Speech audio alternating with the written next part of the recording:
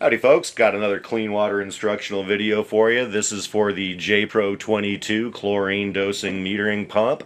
When you get the pump out of the box and you go to plug it in for the first time, what's going to happen is it's going to light up 100 on the red digital display, and then it's actually going to start pumping.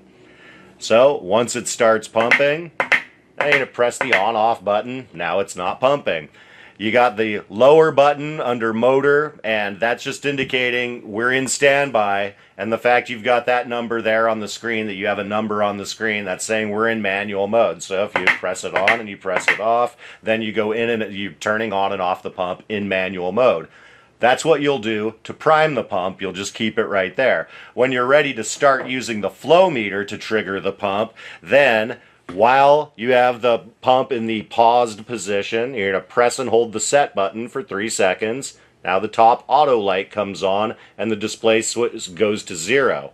Now you want to set a number of ka-thunk strokes for each time a gallon of water passes through, and you'll obtain how many number of strokes by determining what your free chlorine residual is later on. But to start off with, what you press and hold to assign a number of strokes for it each time it pulses, you press and hold the set button and the up arrow. Now I'd currently had it already set for 4. It comes, it'll say 1, and so I'm going to put it at 4 again, and then I'm going to go back out of there. Now when I punch the on-off button, we're in standby because the green light's on. I punch the on-off button, nothing happens because it's waiting for a signal.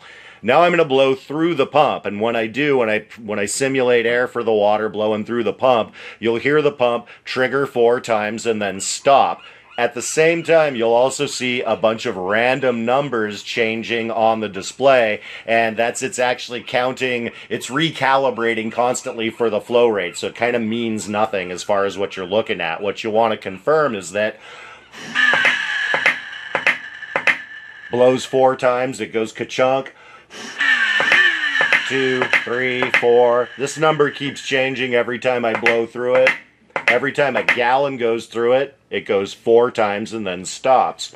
So again, if you put it back into the standby position and you go over to the set button, whoops, now I took it off, I put it back in manual, press the set button for 3 seconds, auto light, now I'm back in pulse. This number is kind of confusing, and that's why I'm pointing that out, is you press set and the up arrow, and I'm at 4 chunks. Now I'm going to put it down at 2, and it's going to go back to that weird number. I'm going to take it off of standby again, and I'm going to simulate water. I'm going to get weird numbers. Now you're only going to hear it go ka-thunk twice.